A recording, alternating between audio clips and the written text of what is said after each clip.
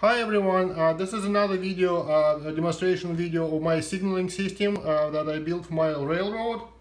On this video I installed another card to provide signaling for my yard, and pretty much the card is connected to all the switches to see the position of the switch to say if there is a route to the given track or not. And I also have it connected to one of the photo sensor that is installed where the yard meets the main line. So let me show you the connection. Hi. So this is pretty much two signals that have a green or red light depending on the position of the switch. So if you can see on the video, if I change the switch position, they change red and green respectively.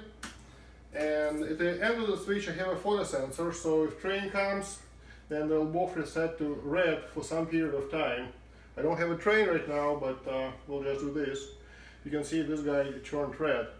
And here I have signals that show if there is a particular section has a route leading to the out of the yard. So red means that there is a route from here to the end of the yard. Red and green means that there is a path, but it doesn't lead out to the yard, it goes to one of those tracks. And red means that there's no route.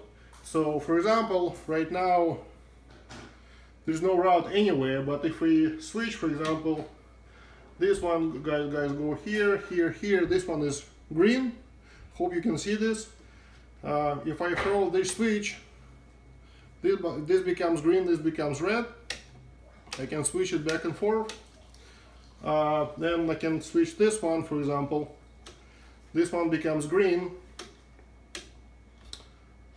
Do something like this. So what do we have?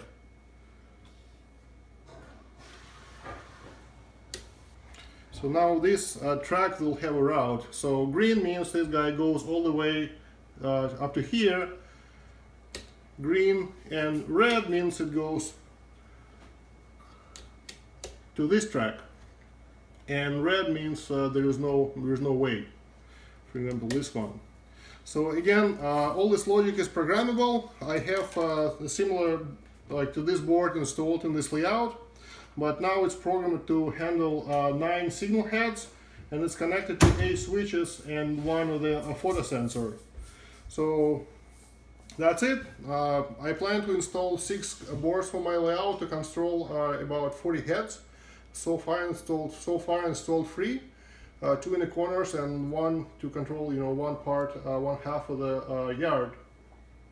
So that's it. Hope you like it. Thank you.